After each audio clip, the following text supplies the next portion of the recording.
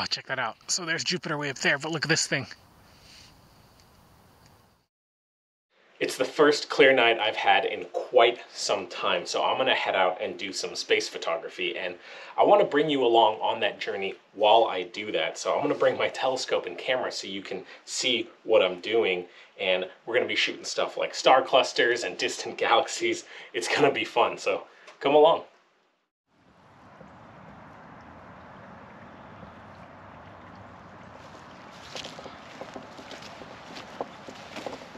I'm here at the Stargazer Observatory, and this is where I'm going to be setting up.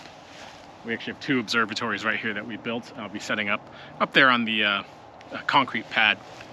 And, you know, the weather said it was supposed to be clear, but I don't know, man. You tell me. Right now, it's not looking too great. I'm keeping my fingers crossed. Hopefully it gets better soon. A lot of people say that they don't like winter time because it gets dark so early. I think it's great. It means I get to spend more time under the stars. All right, I think it's about time to start setting up here.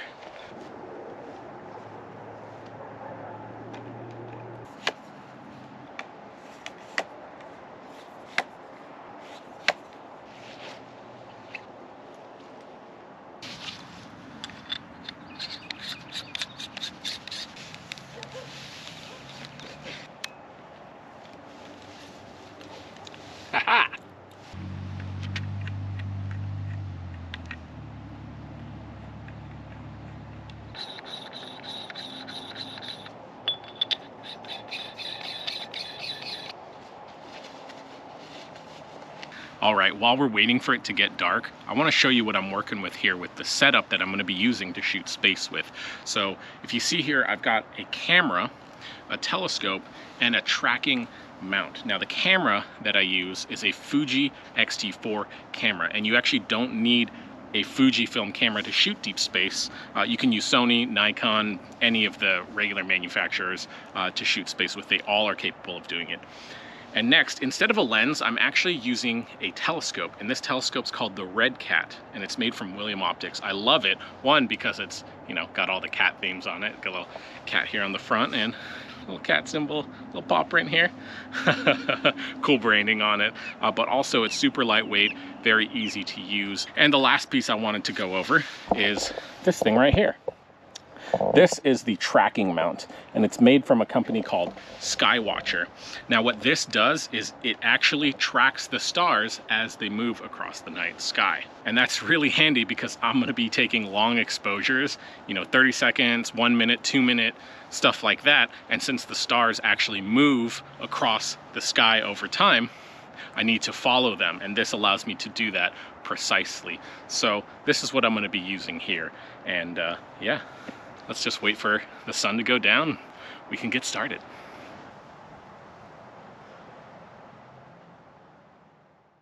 All right, it's getting dark and Jupiter is starting to pop off really nicely up in the sky. And check this out, I've got the night vision camera here, so I'm gonna record it so you can see what it looks like.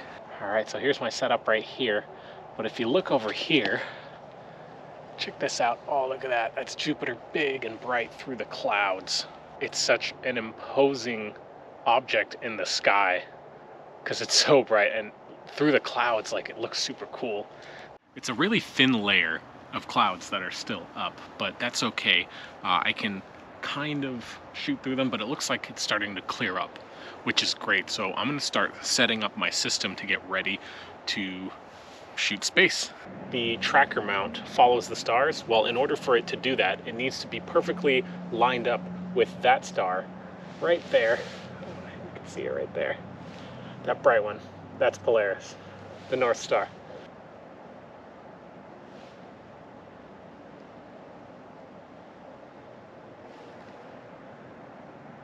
So I've got this mount now lined up with the North Star, and I've done it precisely so I can have good tracking, so I can take long exposures without seeing those streaky stars. We're good to go. So this bad boy here is gonna start going to Jupiter, and I'll show you what it looks like through such a small telescope. And I'll tell you right now, you're not going to see much. Jupiter looks impressive through very large telescopes and through things with high magnification. This doesn't have high magnification, but I just want to show you what it looks like anyway. So here's my camera, and that's Jupiter right there. And you can't see much, but check this out, check this out. Those are moons around Jupiter, those dots. So while we can't really get a super nice photo of Jupiter, we can see Jupiter, the bright thing in the middle, and the dots around it, which are the moons. They're called the Galilean moons because Galileo was the first person to see them. Super cool. So there's Jupiter way up there, but look at this thing. Look at that thing. It's a super bright satellite. I'm not sure which one it is. I had to run over and get everything set up. Here we go. If I zoom in, you can actually see it moving. Just a bright satellite, and it's going to start dimming out. Wow. That was super cool to see. Yeah, you can see already it's starting to fade off. There's still a couple thin clouds in the air, so I'm just going to sit back, relax, and look at the stars, drink some coffee. Look at that. Still hot. This thermos is great.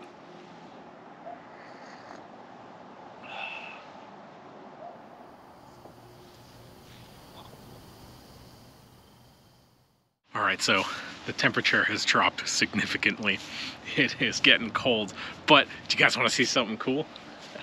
The clouds have passed, so we can actually now look at Andromeda, another galaxy. It's actually a galaxy you can see with your naked eye if you're in a dark sky spot. So the telescope is pointing at Andromeda now, and I'm gonna let it do a 60-second photo. It's going to track Andromeda across the sky, and it's gonna leave the camera shutter open for 60 seconds, for 1 minute, 60 seconds. I'm shooting from like a Bortle 5 area, which means it's pretty light polluted. It's not like Vegas or New York City or something, but I mean, there's still a lot of lights on, and I can't really see the Milky Way with my naked eye here. So that's how bright it is. Here we go. 3, 2, 1. Remember, if you're in a darker place, you're gonna see a lot more detail in these shots. The Andromeda Galaxy is one of the furthest objects you can see in the night sky with your naked eye. And also, Andromeda was at the center of a heated debate in the early 1900s called the Great Debate. You can look it up, but in summary, they used to think that the Milky Way galaxy was the entire known universe. But then they realized that this Andromeda Nebula, which is what they called it back then, was an island universe of its own. Pretty sweet name, island universe. Upon studying it, they realized that this thing is outside of the known universe, which was the Milky Way back then, and so it expanded our perspective of how big the universe actually is. Super cool stuff.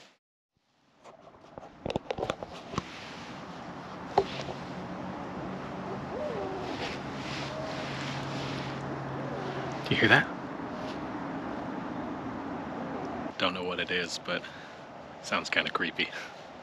It's off in those woods over there. I don't know if you can see them, if I can get the light to shine bright enough, but it's coming from that way. I don't know what it is. Rising up in the east, just above this light pollution dome that I see, is the Pleiades, a cool open star cluster with really beautiful blue stars, and it makes for great astrophotography. But let's take a look at it through the night vision camera.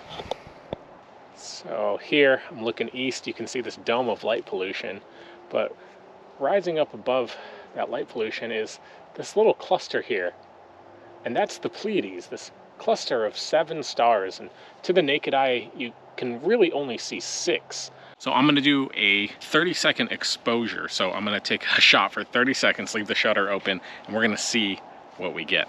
Here we go. Oh, here we go. In order to take a really good picture of the Pleiades with a telescope, you need really dark skies, and the area that I'm in is not dark enough to do that. The Pleiades have been a really important part of the night sky for much of human history. All of the ancient civilizations who studied the night sky have mentioned the Pleiades or have referenced the Pleiades. There's even ancient cave artwork that we think is connected to the Pleiades. As a matter of fact, the Japanese word for the Pleiades is Subaru, just like the car company. And if you look at Subaru's logo, you can see that it's the Pleiades. You have the stars of the Pleiades as the logo for Subaru. And for a lot of cultures, when they see the Pleiades rising in the sky, they know that winter is coming. They know the cold months are coming. All right, guys and gals, it's getting cold and it's getting late. My fingers are freezing. I did not expect it to get this cold. It said it was only gonna get to like 50 degrees, but I'm gonna start packing up and heading out. But hey, I hope you enjoyed this video. And if you like this kind of stuff, consider liking and subscribing. I'd really appreciate that. And I'll take you on more tours of the night sky. Thanks again for watching. Clear skies. I'll see you next time.